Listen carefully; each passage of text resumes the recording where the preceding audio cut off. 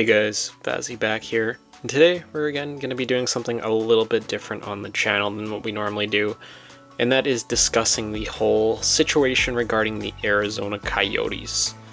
So I believe it was either Monday or Tuesday that everything really started to break regarding this subject when it was reported, I believe, by Frank Cervelli. He was the first one that started getting the ball rolling on all this regarding there being two schedules being planned by the NHL for this upcoming season.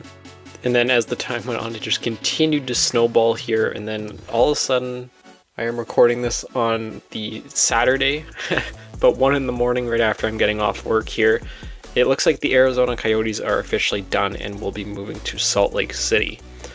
And again, on this channel, I really don't take a look at real life stuff going on in the NHL, I keep it to the video game. But when it comes to relocation in the NHL and just like huge news, you just kind of have to discuss it. And everyone else is giving their take on it, so I was like, ah, why not do that as well? So the first thing I do have to say is, man, I feel so bad for anyone who's been a fan of the Coyotes, anyone who's working for the team in any regard like that. Like, just completely out of nowhere, the owner is just like, oh yeah, we're gonna be selling, you guys may or may not have a job, you're gonna be losing the team you cheer for. It's gotta just be horrible. I don't even know how else to put it. Like, when it comes to Merrill as an owner, I honestly thought, just from an outsider's perspective, that he wasn't all that bad, but then everything just starts coming out slowly. Obviously, at first, they got kicked out of their first arena, what is it, 2 years ago now, for not paying the rent.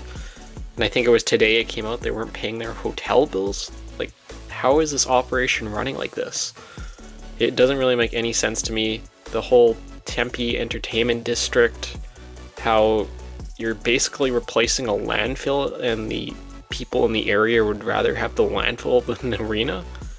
So much stuff here that doesn't make any sense, especially with this ownership. And I really do think that is the thing that has held the franchise back all these years. They've never had a good owner really in their history. Like, looking just at Tampa Bay, I've seen people using it as an example. I'm a Bolts fan and I can totally relate that when you get a very good owner in there, it can totally change the team. Jeff Vinik buys the team.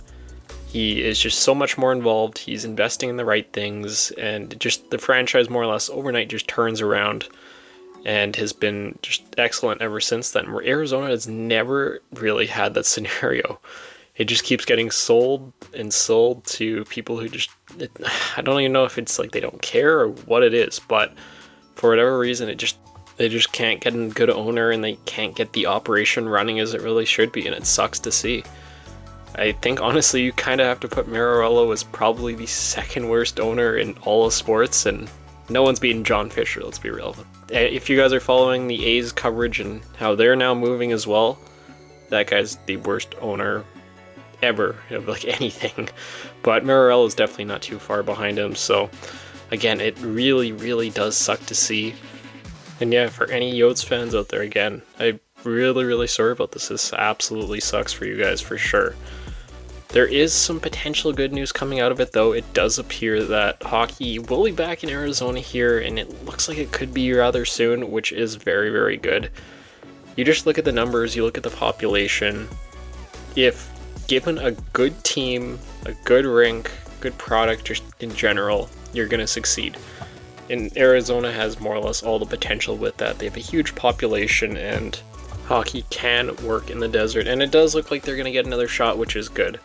Currently, it's being reported that Alex Marwello has a 5-year window to have an arena built, and then that they will talk about expansion and all of that stuff in the NHL, which it's crazy you're keeping potentially the same ownership and bringing them back again. I just don't know how that's going to be successful. Again, I don't know, maybe something will change in these 5 years here until they end up getting their second chance at an NHL team. But if I'm going back to Arizona, I'm finding a fresh new party.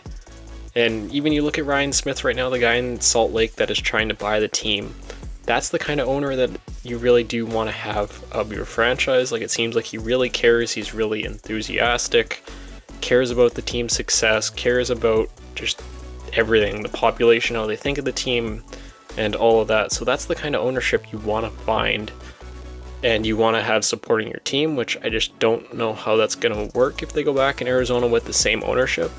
I guess we're going to have to wait and see in a few years and see how that all ends up playing out. But when it comes to the Salt Lake City side of things, I do feel good for the people there getting their team. I am from Winnipeg. I experienced this all the way back in 2010, 2011 when the Jets came back. I was still in like grade school at the time. I just remember the hype and the excitement around the city, the buzz it brings as they were waiting to unveil what the team was called. I remember we were maybe thinking it was going to be the Winnipeg Moose, and we were having like competitions in school, drawing logos, all that stuff. So it brings a lot of fun to the community, and I think for Salt Lake, that's going to be a huge part of it. I don't know how passionate they are about hockey down there, but I'm sure they'll have a pretty big fan base when the team does arrive.